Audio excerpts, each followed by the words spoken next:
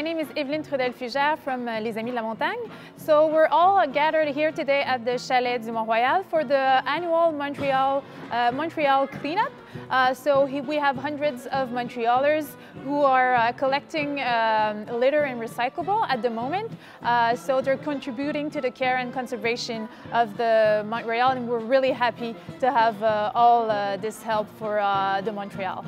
This year we celebrate our 30th anniversary, and we have a special programmation for all the May Mois du Mont-Royal to make the Montrealers discover all the heritage of the mountain.